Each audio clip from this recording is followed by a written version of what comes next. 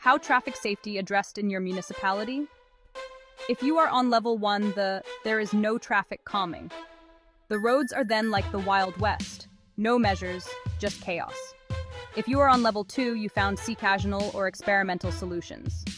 Think of it as a city dipping its toes in the water, trying out speed bumps or mini roundabouts in just a few spots.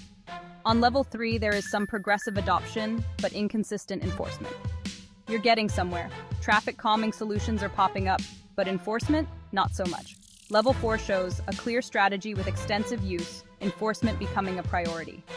Your city has a plan, and it's rolling out traffic calming measures with a growing focus on enforcement. On level 5, you have systematic use and regular enforcement. This is the gold standard, a well-defined strategy, systematic traffic calming, and regular enforcement making streets safer for everyone. So, where does your city stand?